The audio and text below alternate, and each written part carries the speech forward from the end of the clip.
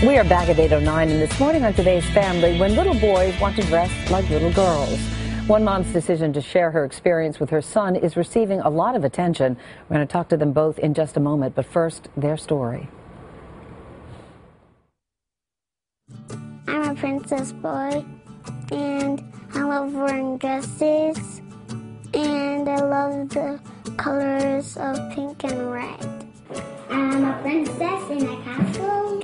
For little Dyson, now 5, this is part of his everyday play. But for his mom, Cheryl Davis, it took some getting used to.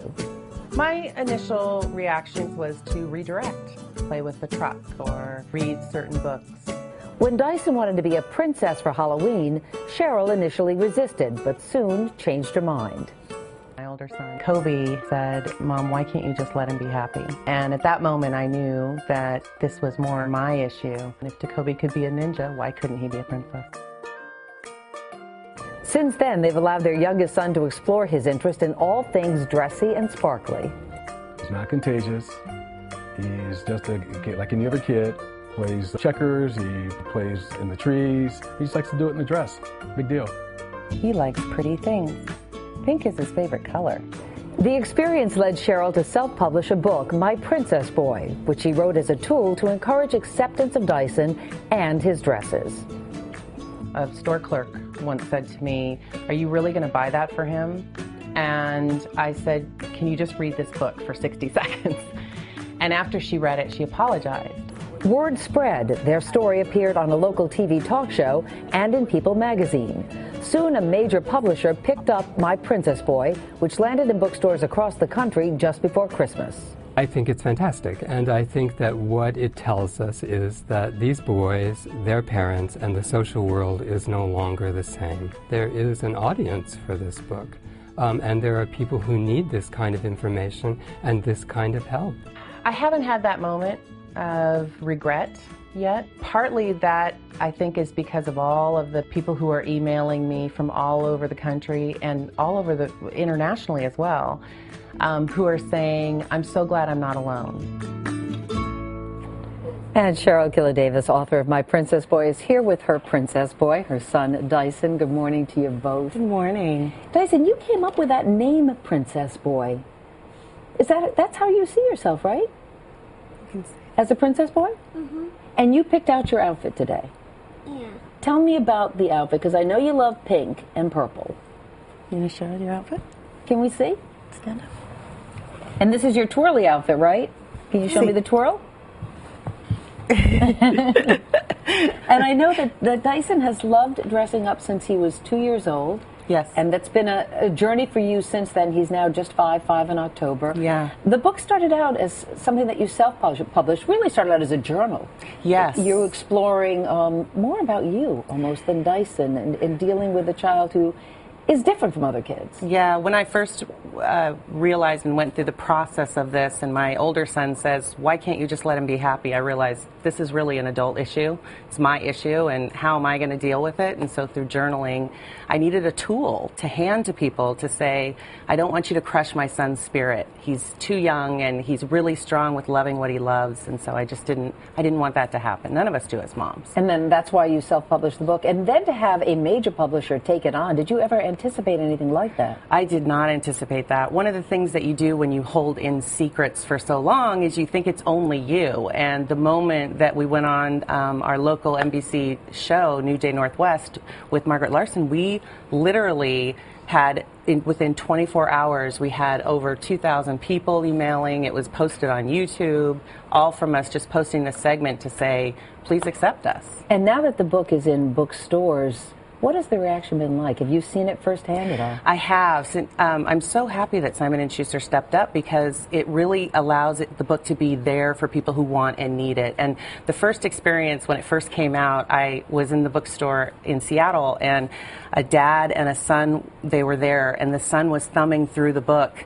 And I was just kind of peeking around the side, and the son smiled up, looked up to his dad, and his dad smiled at him. And then they went to the checkout line. And it touched my heart, because it just showed that, you know, this little boy was really attached to this, and the father just smiled and said, "I'm with you, son. Let's go."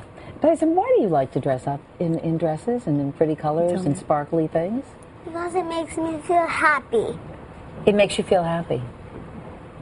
Do you know other princess boys? Mm-hmm. Are they friends of yours or people that you've met along the way? People that I met along the way. Yeah. And when people see you dressed up, honey, are most people nice? Has there ever been anybody that's made you feel bad about dressing up? Yeah.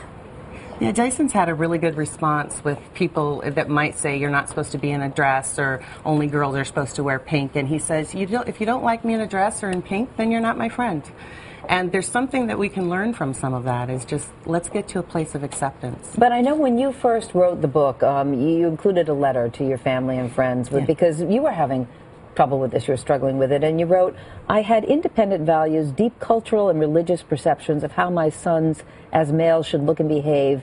This became a journey in self-awareness and reevaluation of stereotypes and perceptions of what I thought I believed. Now, if it was hard for you, what kind of a struggle would it be for people who don't have a princess boy in their life? You know, we've gotten a lot of responses from people who don't have children, who don't have princess boys.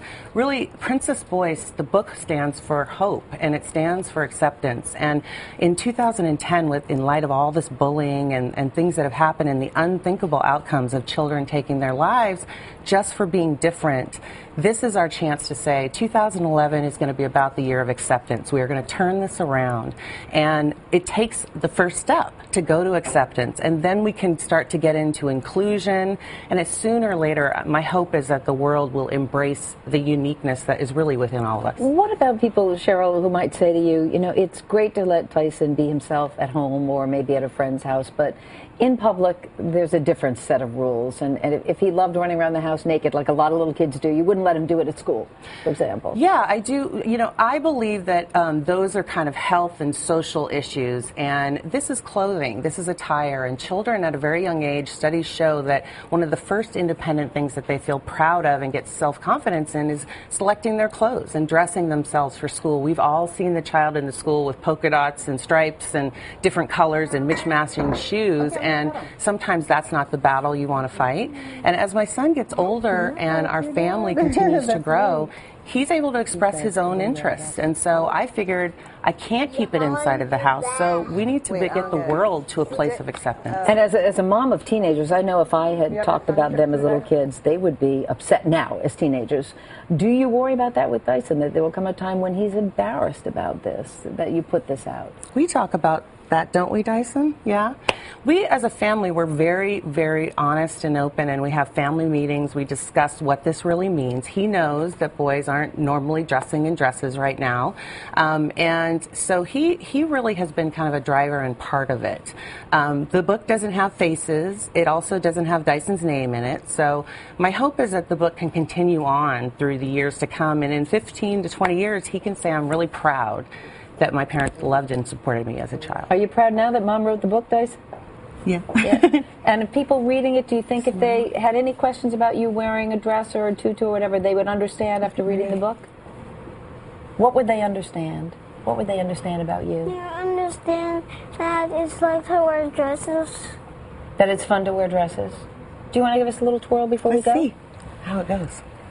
Thank you very much, Dyson. Nice to have you here, Cheryl. Thank you so much. Thank you very much. Good luck with the book and helping people to gain acceptance and understanding. That's an important thing. It is. Thank you. We need it. Book is called My Princess Boy, Cheryl and Dyson Killer Davis. I pledge to be a servant to our president and all mankind, because together we can, together we are, and together we will be the change that we seek.